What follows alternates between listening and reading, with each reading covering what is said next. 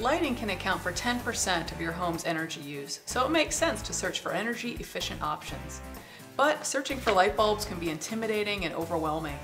That's right, Aaron. CFLs, LEDs, lumens, watts, light temperature, what does it all mean?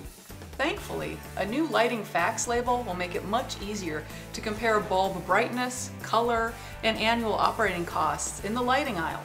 Much like the food nutritional labels you find in the grocery store, this lighting facts label will make it easier to make informed decisions. For years, people have been buying bulbs based on wattage, but watts only measure energy usage and don't tell you how bright the bulb is. The new label clearly provides the lumens or brightness of the bulb in the package. You can use lumens to compare the brightness of any bulb. The higher the lumen number, the more light is being emitted. To replace a 100-watt traditional incandescent bulb, look for a CFL bulb that gives you about 1600 lumens. Replace a 60-watt bulb with an energy-saving CFL with about 800 lumens.